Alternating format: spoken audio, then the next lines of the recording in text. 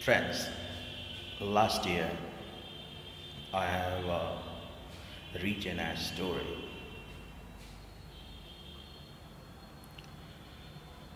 in the Better India about the ongoing discrimination with the environmental education at the school level, the colleges level, and even at the research and development level. And this discrimination is continuing at the level of providing employment to the environment degree holders.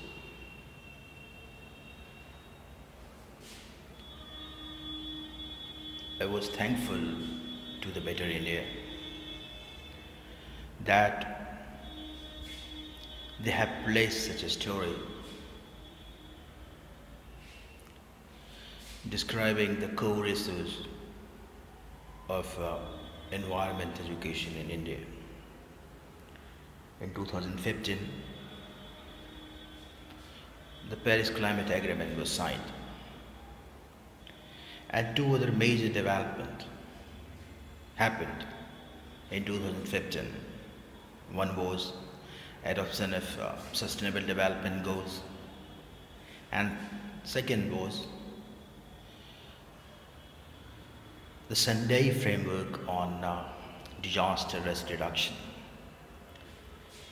And these three ways applicable to 2015 to 2030.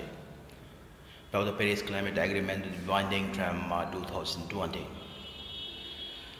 But why I am talking on this coming 2015 to 2030, it's quite relevant and very significant as part of the environmental concern and what we are watching right now in Delhi and the significant urban flooding situation in 90% cities of India and in around the world as well, that the situation is quite drastic. And when you see the infrastructure of environment education at the school level, at the colleges level and the university level, it's been worsening. It's been like that the education is teaching you to get away from the nature.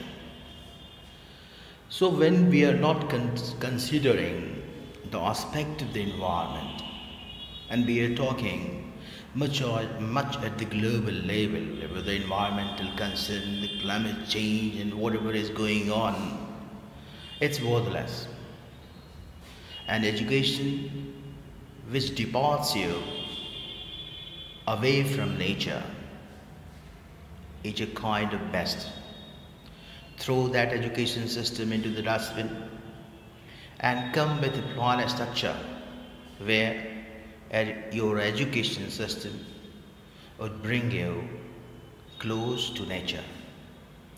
You should understand your responsibility, your contribution towards making this planet a healthier space to live.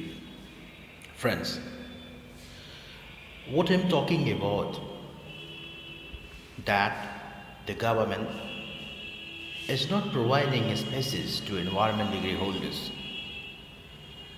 They are not even at the primary level of primary structure of the school, where teachers are appointed to teach environment education, and they are even from the mathematics section, the science section, and even social sciences people are teaching the environment paper to their students. This is a critical phase where a life sciences student has been appointed to deliver lecture to environment degree holders. So what is the need of the environment education in India?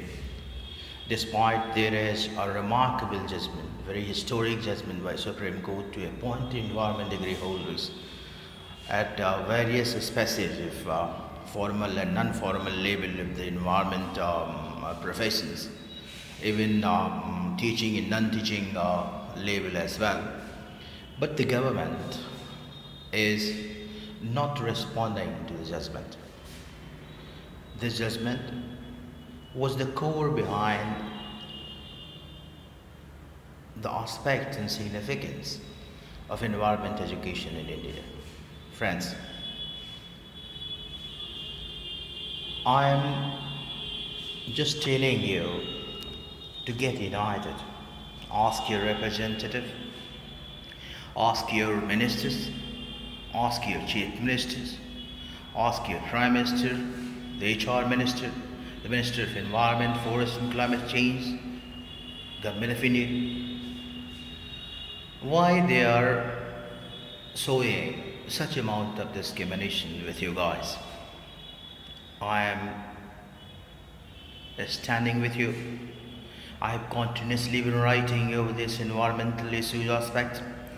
I have continuously been supporting you through my writing and through my continuous efforts to raise this issue of environment education and for the rights of environment degree holders in India.